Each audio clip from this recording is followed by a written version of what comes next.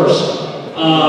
If you haven't had a chance to already, there's an excellent exhibit in the Forestburg Gallery, which is just down here, on pressed prairie grass. It's done by a person named Erin Edmondson, who's originally from Iowa, and she did a residency at the Tall Grass Prairie at UNI, so it's well worth seeing. It's great that we have that for the Sierra Club. We are having the speakers and the panel video tape today. It'll be on YouTube later. This is being done by Mike Dargan. Are you going to be taking questions? Sure. Yeah. Professor Anderson will be taking questions, but you'll need one of these microphones. We have two of them here, so we'll make arrangements for somebody to hold one. Might be me, but we'll give it to you if you have a question. The other thing I wanted to add is that this is not on the program, but I think everybody knows our involvement in trying to stop the carbon dioxide pipelines and eminent domain issues and everything else. We're going to get an update from our staff at Jess Missouri. That will be after the panel. And I think everything else will be on schedule. So we'll go ahead and I'm going to introduce Professor Anderson, who's our keynote speaker. He is the dean at the Drake Law School. He teaches environmental law there as well. He's also been involved as an attorney in environmental law cases. And he will be making a presentation. As he said, there will be questions at the end. I think he's also going to be using the PowerPoint. So anyway, Jerry, you want to come on up, and we're looking forward to hearing from you.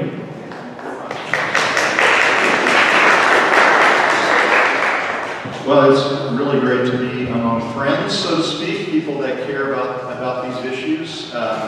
And it is also, I just want to give a shout out to Wally Taylor, who, when I came to Iowa in 1991, so 30 years ago, and I asked around to see who was doing public interest environmental work at that time, and everybody said, there's really only one person in the whole state of Iowa, and that's Wally Taylor, doing this kind of work in his spare time for free, which is not what you see in other states. And so over the years, we've worked together on several cases, and here we are 30 years later, and really, you ask around today who does environmental work in the state of Iowa, and it's basically still Wally Taylor. So I just want to say how much I really respect the work that he's done. Thousands and thousands of hours of free work over the years to try to make a difference. And it's like I always talk about. There's plenty of lawyers on the other side, as you know. I mean, there's plenty of firepower on the other side, and it's really hard to keep the tree growing straight when you've got the wind just blowing on one side of the tree. And so Wally's doing everything he can to try to even that out, and we need more of them in the state of Iowa, but I'm not sure where that's going to come from. So thank you again to Wally. And I'm really excited too to hear the panelists this afternoon and learn from all that expertise we have on how we can make things better in the state of Iowa. And I'm here to just give you a background on the Clean Water Act at 50 years old. So, if you think back to 50 years ago, and I've got to do this manually, I guess, because I didn't bring the proper equipment, but some of us can actually remember 50 years ago, and looking around, I can see that I'm not alone probably in remembering those days, but, we do. I've got a lot of critique of the Clean Water Act, and we can get into why it's not working as well as we'd like it to. But this is supposed to be a celebration of the Clean Water Act at 50, so I want to start by saying, yes, it was a remarkable achievement in 1972. And it was not the only remarkable achievement around that time. And we'll talk about just the environmental decade of the 1970s. That resulted in a lot of, basically all the cornerstone environmental laws that we know today. And so you ask yourself, well, what was going on in the late 1960s and early 1970s that led to a large consensus that we needed to do something like the Clean Water Act? And so, of course, you had a lot more environmental awareness, and you see Rachel Carson's book there, and many other things like that that raised the public's awareness of these environmental issues. You know, Congress, you give Congress's attention on the first Earth Day in 1970 when you have 100,000 people walking down Fifth Avenue protesting about environmental conditions. And then the same number gathered on the Mall in Washington, D.C. on the first Earth Day. That gets the attention of Congress. And you had really reached the carrying capacity of our waters. I mean, back in the old days, you know, the water can handle a certain amount of pollution and it can deal with it. But by the late 1960s and the early 1970s, what you call the carrying capacity of those waters had been reached, and so you had things like the Cuyahoga River catching on fire because of the amount of pollution that was in it.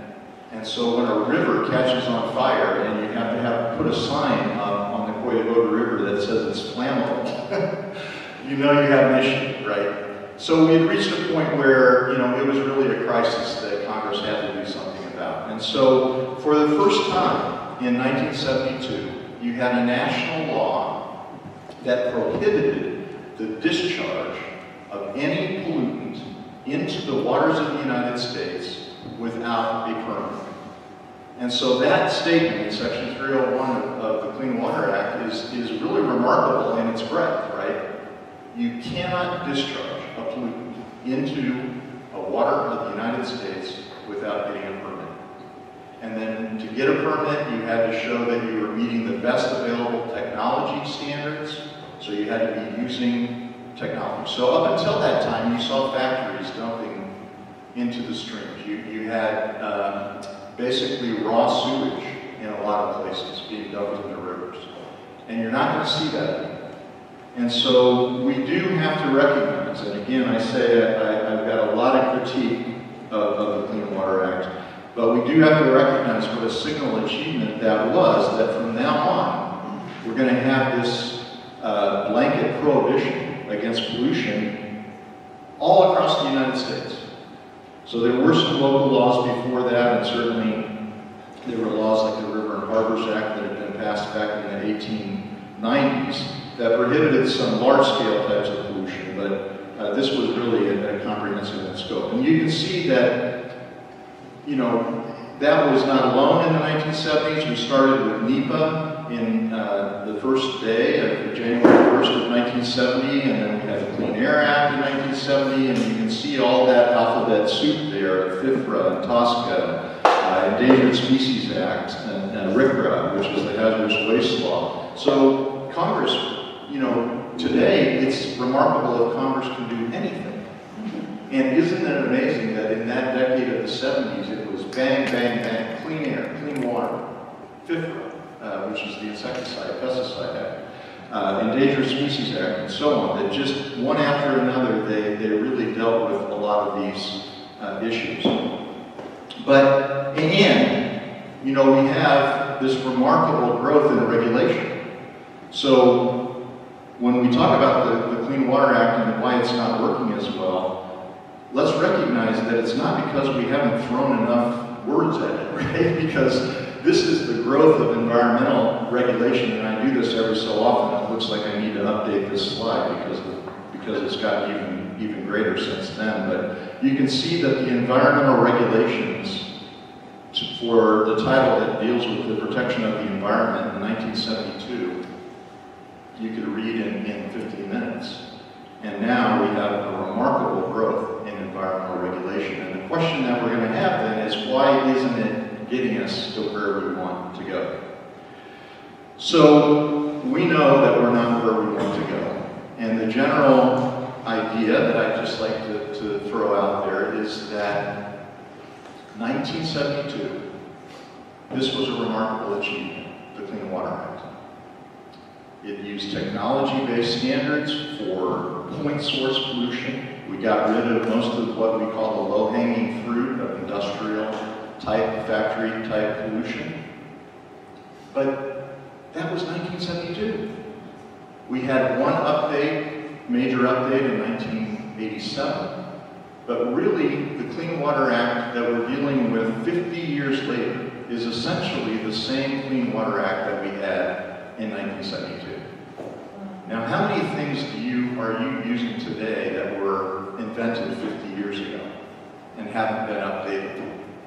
Are you still, using the same car, from 50 years ago? Are you still using the same, oven or anything, right? The computer has advanced just a little bit, right?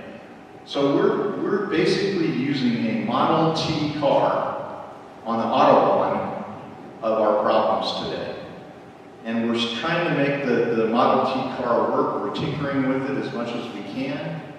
But the fact is that our tools in our environmental toolkit have advanced substantially over the last 50 years. But Congress has not updated the framework of our mechanism for dealing with it in that time. And so the problem that we see is that it isn't doing what it needs to be doing, and we'll just talk a little bit about, we're kind of done with the celebrating part now, and now we'll just move in right into, some of the things that I know our panelists are probably going to talk about this afternoon. So we know that we have this remarkable number of impaired waters on the impaired waters list. And one of the cases that I worked on with Wally back when I first got here was the TMDL lawsuit. Because when in the 1990s, Iowa had not done one, what they call now a water quality improvement plan for waters that were impaired. And at that time there were 212 waters on the impaired list in the late 1990s, something like that.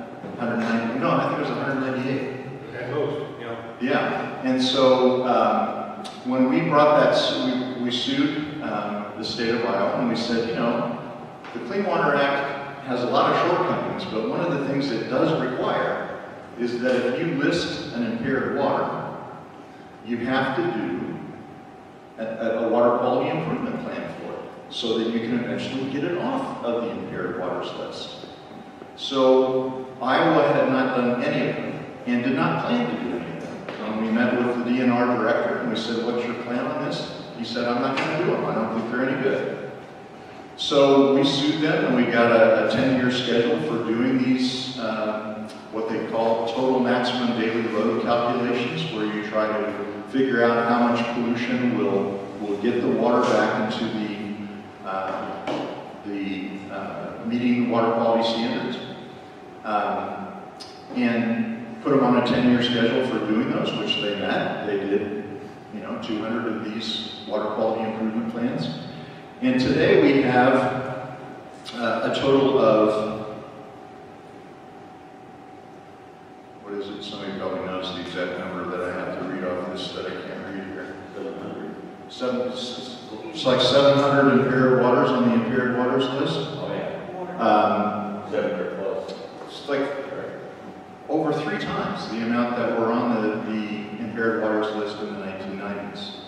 And the list is not getting shorter. And I would say that, and this is just a map of the impaired segments. This chart gives you a little different view of it.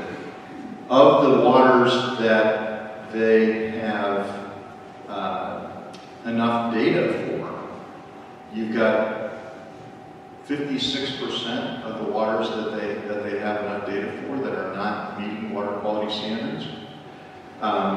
This is a little pie chart that shows that, so the green part is impaired. The orange part is we need to know more about it. And then the blue part is the ones that are not impaired. And so, and then the little yellow part is the ones that are fully meeting water water quality standards. So we have, very few of our waters that we can say for sure are meeting water quality standards at this point. So I'm sorry to depress you, but it also is true that even that doesn't tell a complete picture, because we don't have numeric water quality standards for two of the most ubiquitous pollutants in the state of Iowa. We all know that nutrient pollution is a huge problem. We do not have numeric water quality standards for nitrogen and phosphorus. That really limits DNR's ability to identify water segments as being impaired for nutrients. They can if it violates the drinking water nitrate standard, which they have in Des Moines on the Raccoon. They've done that, but very few segments in Iowa are drinking water segments. They can do it if it results in eutrophication to the extent that they can say that it's impaired because it violates the narrative standards. But if we had numeric standards, we would probably see a lot more waters even added to the list, or a lot more impairments certainly added to that list. So we know that another issue is the dead zone in the Gulf of Mexico, which is this huge area. When you look at this map, it boggles your mind to know that this is an area where dissolved oxygen levels are so low that aquatic life cannot survive, which is why it's a dead zone. And it is a remarkably huge area that is coming from us and other places in the upper Midwest. The nitrogen and phosphorus that we put into the waters here find their way to the Gulf of Mexico and contribute to that hypoxia zone. So we know that that's another issue that is not being addressed by the Model T that we have of the Clean Water Act today. So I'll just point out a few shortcomings of this Clean Water Act that hopefully the panelists will talk about later on today about some of the things that we might do. But one of the things that we know in Iowa is that over 90% of our pollution comes from non-point source pollution. And when the Clean Water Act was passed, the decision was made to focus solely on end-of-pipe point source pollution. Part of the issue was that when you get into non-point source pollution, which is the diffuse runoff that you might have on a golf course to a field of corn, you start getting into land use issues, and those are traditionally left to the states to handle rather than the federal government. And so they left those up to the state. Problem being that when you get to Iowa, you have most of our pollution coming, and certainly most of our remaining pollution coming from non-point source pollution. So when you get to the Raccoon River problem, for example, 90% of the nitrates are coming from runoff and are not dealt with by the Clean Water Act. So this is a huge problem. When they did the water quality improvement plan that Wally and I made them do, it took many years to do. It cost many thousands of dollars to do. It's a document that is like 200 pages long and contains lots of charts and graphs and studies showing exactly where the problem is coming from. And in the end, they say, okay, well, now we know where the problem is coming from. What are we going to do about it? Answer, we can't do anything about it. We don't have any authority to do anything about it because it's coming from non-point source pollution. And so all we can do is a voluntary approach where we try to encourage people to do the right things. If we get grant money, we can install wetlands in some crucial areas. But in the end, we can't do anything about this 90% of the problem that we know to be the cause of the pollution in the Raccoon River. So this Raccoon River one is just one example of that, which occurs time after time in Iowa. That DNR knows what the problem is. They know where the problem is coming from, but they don't have any authority to do anything about it because the Federal Clean Water Act applies only to point sources, and the state, like most other states in the country, has not had the political will to do anything about that part of the issue, right? So, that's a problem. The other problem has to do with jurisdiction. And so, the Supreme Court, this term, will hear yet another Clean Water Act case involving the reach of federal jurisdiction over the nation's waters.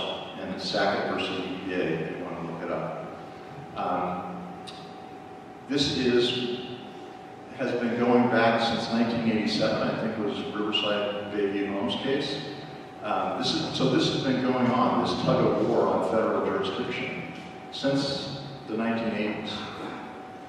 So the question is, where does, the Clean Water Act says the federal government has jurisdiction only over waters of the United States. And so the question is, what exactly is a water of the United States? How far back can the federal government reach when you're talking about small streams, wetlands adjacent to those streams, isolated wetlands, and so on? And so what we've found is that the Supreme Court has cut back on the federal government's ability to reach a lot of the most crucial waters in the United States, including isolated wetlands. So, I mean, if you look at the hydrology, cycle, you see that, I mean, yes, they have jurisdiction over the Mississippi River. Yes, they have jurisdiction over the Yellow River.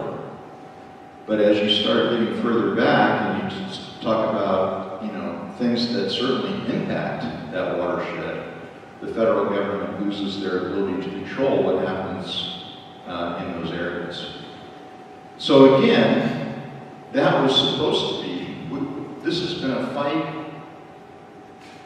for 40 years basically over how far the federal government can go, and we have lost the ability to control what happens to many of the nation's wetlands because of the decisions that the EPA and the Corps of Engineers just simply do not have the authority to prohibit destruction of those wetlands.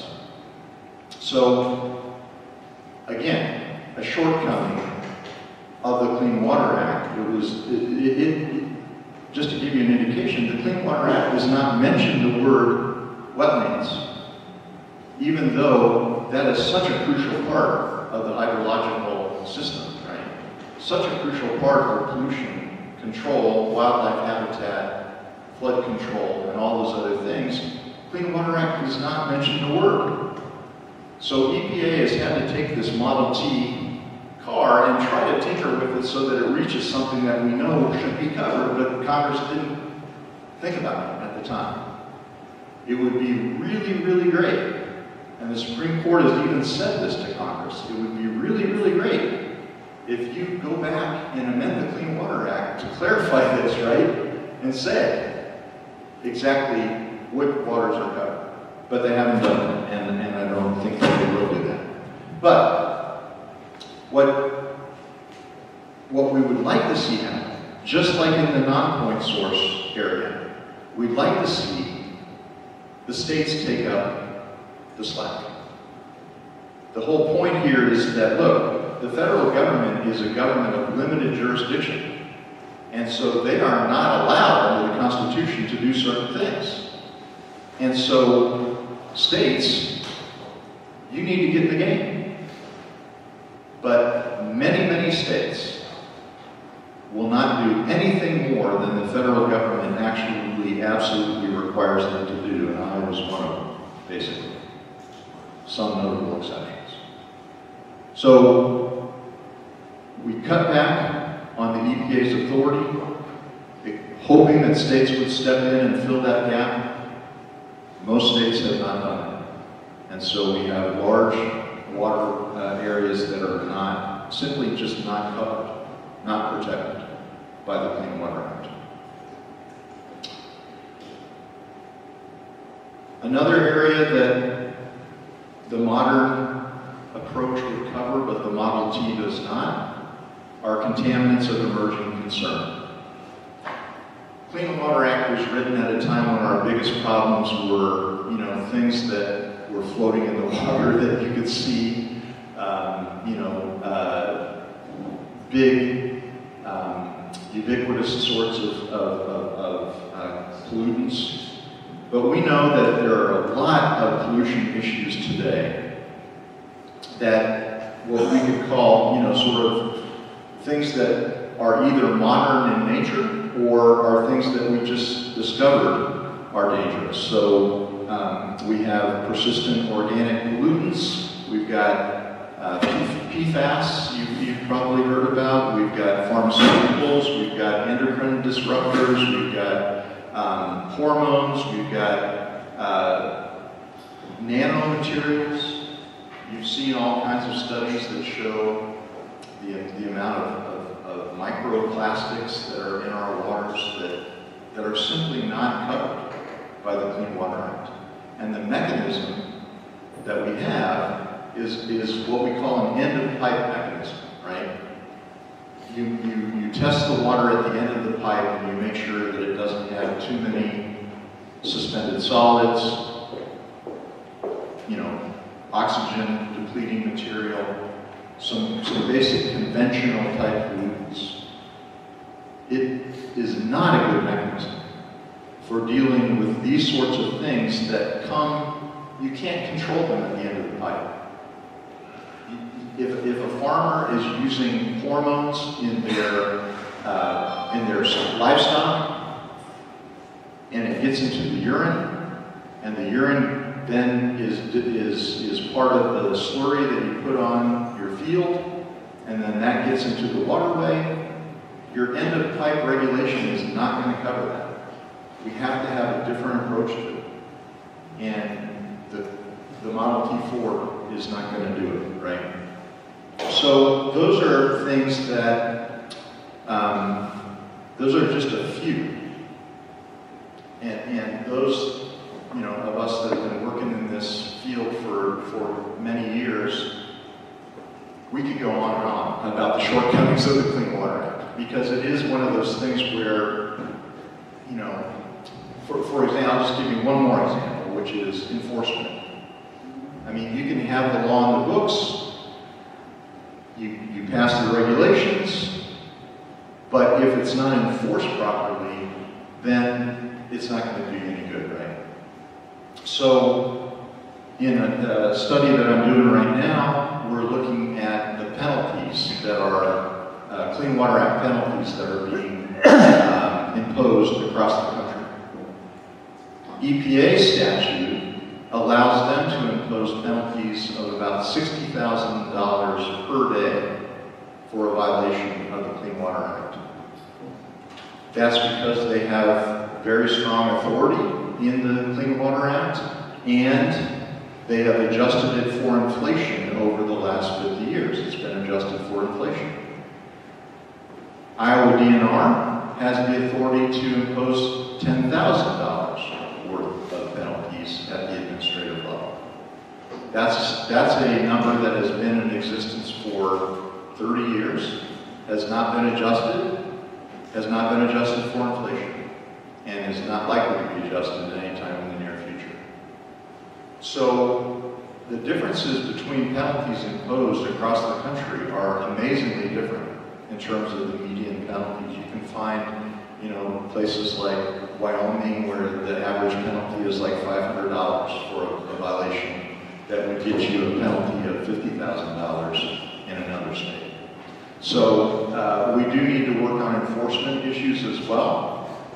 And it is another area that we can talk about. So, let me talk about the future and give us some maybe ideas about what will give us hope for this. And again, let me just go back to what I said at the beginning. Yes, we should celebrate the fact that the Clean Water Act, we no longer have, like junk cars in our rivers, and we don't have things floating down. When I came in today, I saw an eagle fishing in the Cedar River, and you didn't see that in 1972. Not necessarily because of the Clean Water Act, but because of DDT and the effect on eagles. But we should recognize that we have a lot of improvement. But where do we go from here? How do we make further improvement in what we're doing with the area of clean water? Well, one of the things that I think, just observing this over the last 30 years, is that we've gotten to this habit of thinking that EPA will solve our problems because we have all of these acts where the EPA, Congress said, we are going to stop water pollution, we are going to stop air pollution, we're going to stop hazardous waste. We've come to think of EPA as our guardian angel, right, as the one that's going to step in and do all our work for us. And what has resulted is that the regulated industries and farmers have come to see EPA as the enemy, right? And if EPA does something, that must mean we're against it. And we got to dig in our heels and we got to fight it. We don't want, and you can understand that this is a natural reaction. We don't want people in Washington, D.C. telling us what to do. What do they know about the Cedar River? What do they know about Iowa? So we've gotten into this habit of making environmental law all about federal regulation. EPA-led, right? And I think the problem with that is I just think back to, sort of analogize it to the backyard football games that we used to play in my neighborhood when I was a kid. If there was a dispute on the field, you didn't go run to mom and dad. You dealt with it, right? And you figured out how to get along with those mean kids from across the street, right? And you figured out how to make it work. And today, this is a whole other topic, but sometimes you think that kids today are just involved in organized sports since the time they were 5 years old, and it's always about somebody that you can run to rather than working out the problem yourself. We always, if something goes wrong, we're always going to go run to the authority figure instead of figuring out how to deal with it. So what I'm just suggesting is there is a drawback to our approach to these issues and having it be federalized from the word go. And that is that we have lost, I think, to some extent, the responsibility for our own watersheds. To the extent that we can say, I don't care what the federal jurisdiction is. I don't care what the U.S. Supreme Court decides in the Sackett case. I don't care that the Federal Clean Water Act isn't dealing with this pollutant or that pollutant. I don't care that the Federal Clean Water Act doesn't deal with non-point source pollution. This is our river. This is our recreation, drinking water, fishing, swimming. This is our kids that are playing in this water. So why are we waiting for EPA and Congress to figure this out? Let's figure it out ourselves and demand that it get figured out ourselves, right? Instead of just saying, well, we're not going to do it if EPA doesn't make us do it. That's ridiculous, right? Because first of all, they're not going to do it. And so we need to pull up our socks and get it done ourselves. So that's one thing I would say. And did you see that? I mean, we did have a watershed law passed a while back, but the problem is it didn't really give those local watershed groups any authority. And so, again, we have a little problem there. And then the last thing I would say, if I can read my notes, is that what we saw in the new approach to climate change, there's another area where over the last 20, 30 years we've been thinking about how can we deal with this issue, and one of the ways that we thought about it was to model it after things like the Clean Water Act, which is called command and control regulation.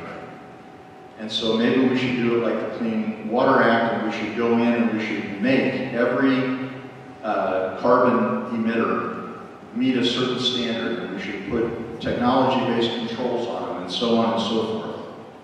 And that was the Waxman-Markey bill that almost passed, that would have mandated a cap and trade system that would be similar to what we did with acid rain. So, what we see in the new approach to climate change is much more of an incentive-based system, right?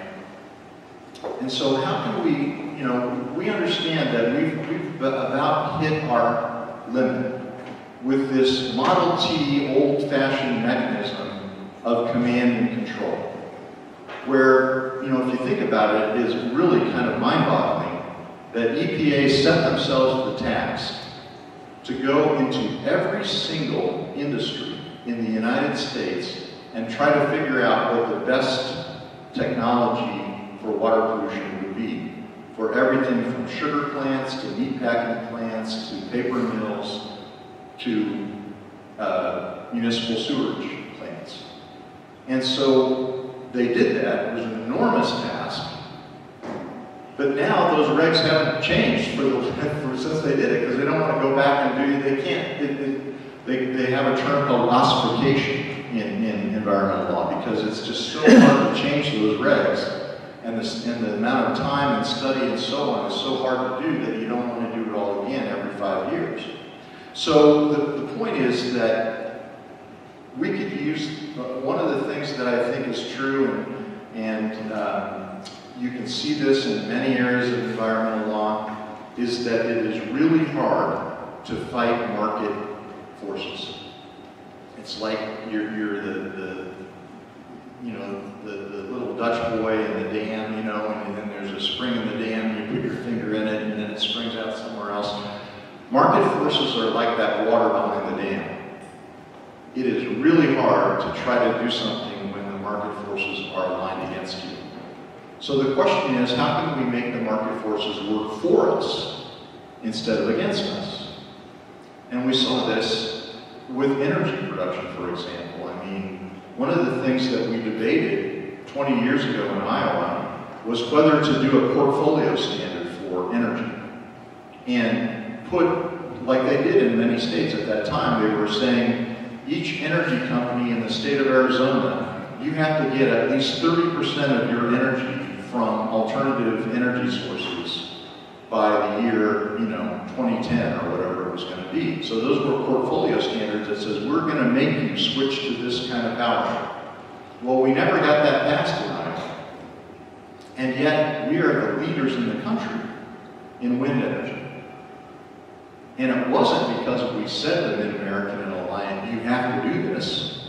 It's because they found it to be cost effective, right? I mean, they found it to be better for their consumers and cheaper than hauling coal in from Wyoming. And so, how can we find ways to give people incentives to do better? Are there ways that it would be a lot easier to enforce, a lot easier, and to use the power of the market to actually give people an incentive to come up with new and better ways of keeping the pollution out of our water would be wonderful. So, they could be as simple as a tax on nutrients, where you tax nitrogen fertilizer, for example, and then you take the 5 cents a pound and you use it for installation of wetlands or buying buffer strips or whatever. So that it's just a thought that as we go forward, it may be that we need to move beyond the 1972 approach of command and control, and government's going to tell you exactly what to do, and move to an approach that's much more flexible and channels the great innovation that is out there and incentivizes that innovation rather than trying to have the government tell us what that's going to do. So we can explore, I mean, the panelists might be able to explore that a lot more, because I know there's a lot of innovation being done. It's just a question of how do you incentivize it and get it done. So I'm going to stop there, and I appreciate your attention, and we take any questions. But so let's celebrate the fact that we did come up with the Model T in 1972, and it was a great innovation, just like the Wright brothers airplane. Boy, I've got lots of analogies today. But it was like, you know, we're not going to say the Wright brothers airplane was a bad thing, right? I mean, it was like, wow, that is really cool, the first time somebody flew. But we also wouldn't say that we want to still be stuck with the Wright brothers airplane, you know, 100 years later. So we have to go beyond what that Model T was in 1972. We have to update it for the Autobahn of today. And so how do we do that? All right. So,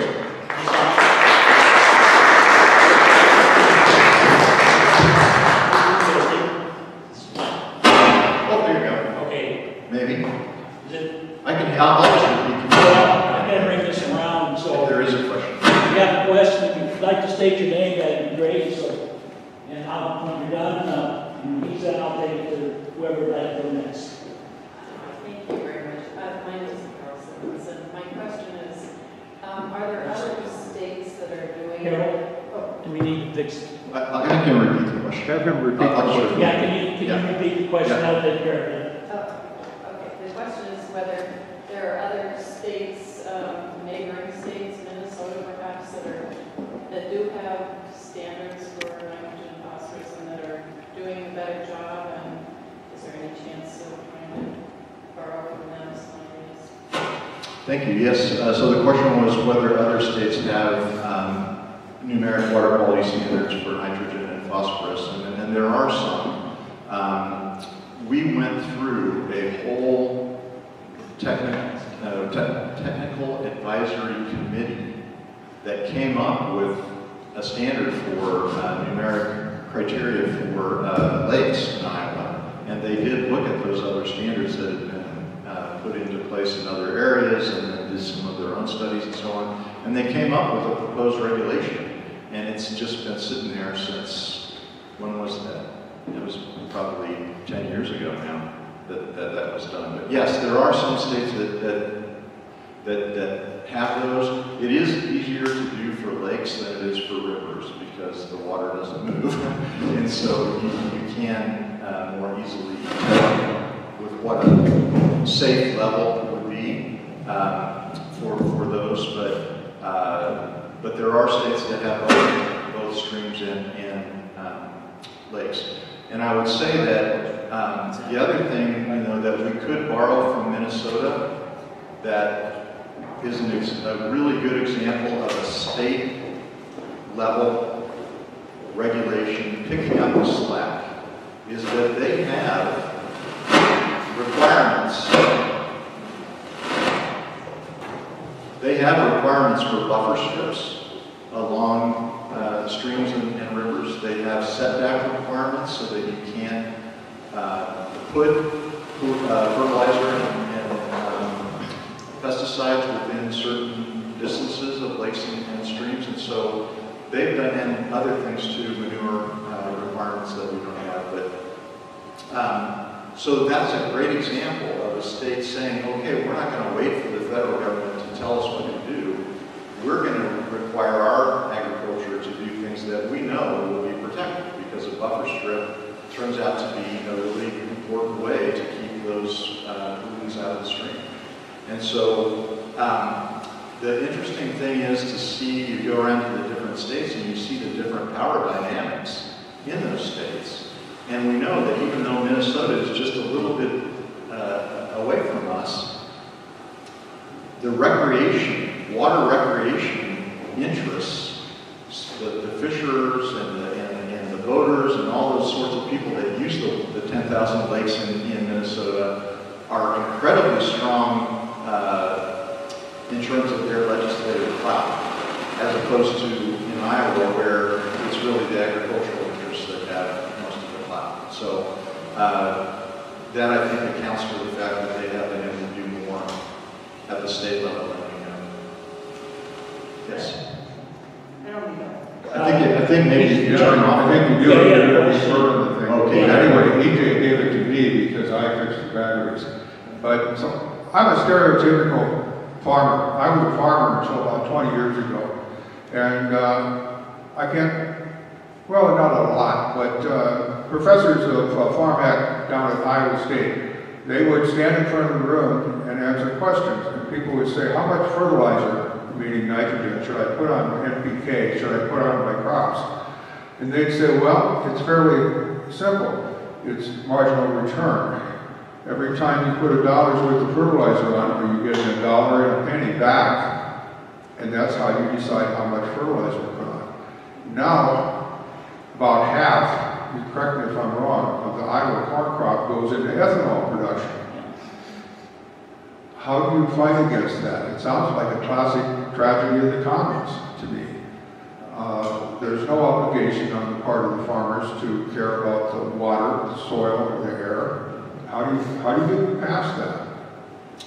You're absolutely right. And so there really isn't any incentive for farmers not to plant the highest value crop that they're going to plant and to put on as much fertilizer as will get the most yield per acre that they can. And so when I drive through the Lust Hills and you see, slopes planted that are highly erodible, I mean it's not a good situation. And the amount of diversification of the crops in Iowa is really, really low. So I don't have the answers. I think our panelists this afternoon will have a lot more really good things to say about sustainable agriculture and things like that. So I'm not going to pretend to be an expert on it, but it is a situation that I think you're absolutely right, that you can be, I do not blame farmers. My family was farmers, and my uncle was a farmer, my grandpa was a farmer. I don't blame farmers because the incentives are there. It's like, blaming me for taking the highest paid teaching job I could take, which I haven't done. But, people are going to do what the economics tell them to do. That's why I was talking about the market forces earlier. You really cannot just expect people, and the current nutrient plan that the governor has is based totally on voluntary measures. And it's really kind of mind-boggling to say to people, you should voluntarily give up, thousands of dollars an acre to do the right thing. It's going to be very difficult to see people do that. So I think we have to get those market forces. You're right, it is a tragedy of the commons that we have this sort of single-minded belief in America that it's my land, I can do what I want to with my land, right? And that's American freedom. It's your land, but it's not your aquifer, it's not your river, it's not your lake. That's right. It's not your air. And we have recognized that in the cities with zoning regulations. You don't have the right to do anything with your city lot. You have to follow the regulations that we have in place that are based on community values and community good. And so we need to do the same thing with other types of land as well. So, let's see, was there another question? Do I need this? Yeah, go ahead. Okay. I was born and raised in Iowa and moved to Wisconsin, spent 30 or 40 years there, and I've just returned in the last few years. So I do know that in Wisconsin they have a very strong coalition of right and left, conservative and liberal, to create lobbies to protect protect waterways because of the tourism and hunting industry, and fishing is huge, which is the same in Minnesota. So I understand that that is different. But and so I have a two-part question. One is I want to ask you about Illinois, where they're coming in, and Kansas, in terms of protecting waterways locally, state-wise. But in terms of Wisconsin, the University of Madison had such a strong a relationship between farmer and university that's been nurtured for years. And so they've been rotating crops and doing so many things for years that I haven't seen when I drive through Iowa these days. And so I wondered why Iowa State doesn't seem to have that same relationship with farmers. Or is that just... We have some friends from Iowa State in the audience that all that answer that. I don't, and I can't speak to that, but maybe you want to comment on that now, or you want to save it for the panel this afternoon. Later.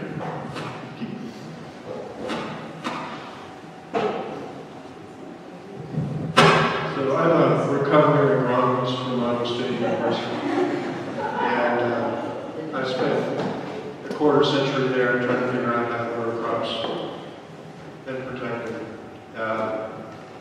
And in that time, I saw a massive reduction in public support for the public university sector, which made the public university sector quite receptive to the interests of commodity groups. And I think the university is trapped in a downward spiral of less and less public funding, and as a consequence of that, extension and outreach has been dramatically reduced, and the sources of funding for research related to agriculture have become more and more dependent on industry. So I think when you put those forces together with less and less public expenditure on protecting environmental quality and developing environmentally sensitive production, with the interest of industry in steering the university and leveraging its research capabilities and reducing its outreach with regard to natural resource protection, you kind of get what you have now. So if you want to invest in publicly related research for agriculture that's in harmony with the environment and that supports family farms, I think you have to see some changes in the legislature. I think when you have political power concentrated in the border regions, such that Iowa Farm Bureau is the president of the border regions, you kind of know what you're going to get.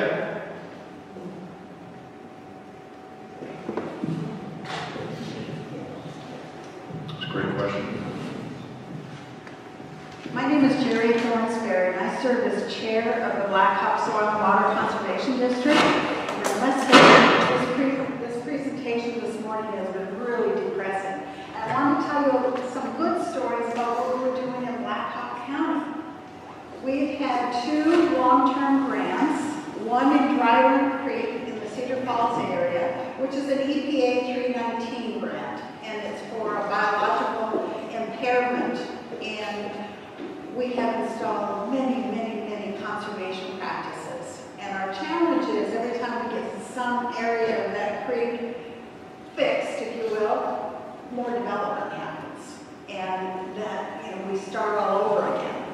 Another story that we have is in Miller Creek in the southern part of the county.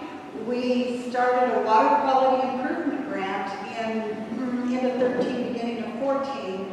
And we now have over 25% of the acres there in that watershed, Miller Creek watershed, with cover crops.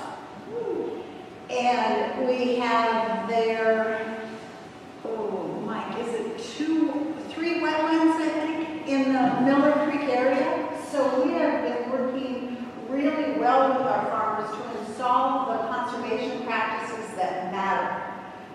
Cover crops, bioreactors, saturated buffers,